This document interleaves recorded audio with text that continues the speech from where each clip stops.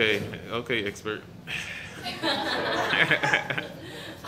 I'm ready. You ready? Yes. When I woke up this morning, all I could think about was, what comforting words could I say to this grieving family? What can I say to help ease their pain as they deal with the loss of someone whom they hold near and dear to their heart?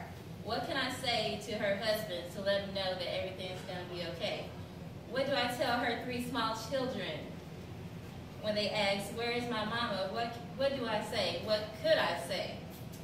A lot of you may or may not know me, but Dila and I go way back. Dila and I first met on the playground at Emerson. It was me and my 2 sisters, Dila and her 2 sisters. We were playing outside. We kind of had like a battle or like a war with some rocks. We were having a good time, and it was kind of a friendly game, but then next thing I know, I threw a rock and hit Dila in the mouth, and she got a chipped tooth. And one would think that maybe this would start like this big, huge, all-out war, but it didn't happen. From that day on, me and Dila have been friends ever since. You would think that that would have hurt our friendship, but that was a foundation for a long-lasting relationship. We were like 2 peas in a pot.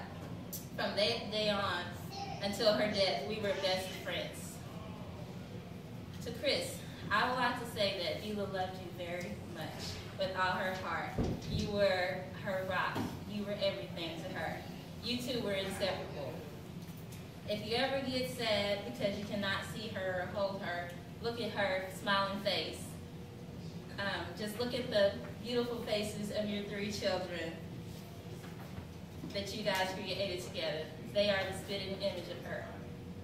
To Sarah, Nadia, and Jackson, even though your mom is gone, you guys have created so many memories of her. Keep and cherish these forever.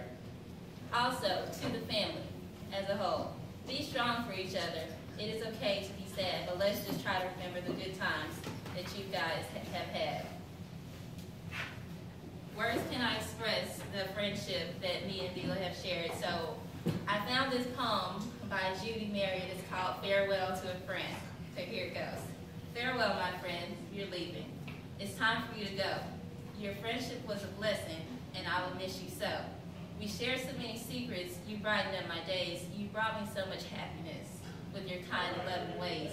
You lifted up my spirits when I was feeling blue. No matter what was happening, you knew just what to do. We ran between raindrops and walked beneath the sun, ran barefoot in the summertime, and oh, we had so much fun. Through all the ups and downs of life, the good times and the sad, from high school days to golden years, the best friend I've ever had. God is here to take you home. Now you and I must part. I love you, and forever you will live within my heart.